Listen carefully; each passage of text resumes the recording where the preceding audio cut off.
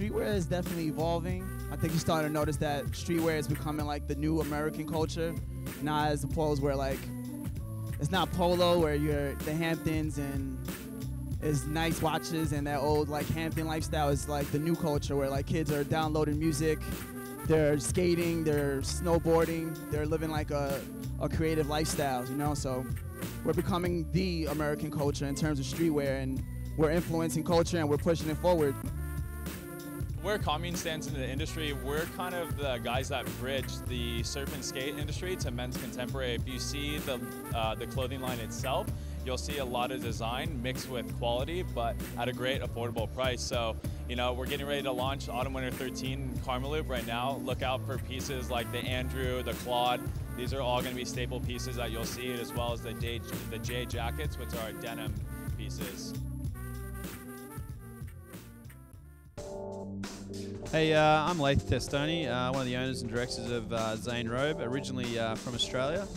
We're excited to be launching with Karmaloop, fall 2012. You know, I guess for me, I'm a little bit bored with the kind of vintage, kind of heritage kind of brands that seem to have kind of, you know, dominated the industry for so long, and just excited to be bringing, you know, some new silhouettes and some new styling to the marketplace.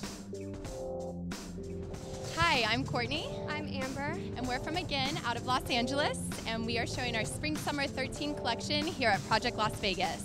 So again, it's a really unique line. We do kind of our own trends and come up with our own style.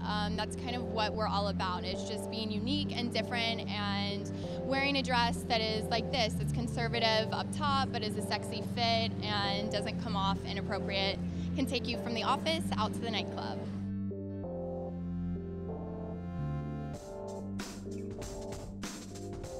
I'm Erin with Pura Vida Bracelets. We're at Project Love in Las Vegas. We're a give back brand. We fully support 30 Costa Rican families that make all the bracelets for us. And then we donate a portion of our proceeds back to the Surfrider Foundation, along with 100 other charities that we represent. So Project Love is a section, it's 7 other brands. They're all give back brands. They all give back to a great cause, anywhere from Falling Whistles to a jeans company to a t-shirt company, and they all have their own cause that they give back to.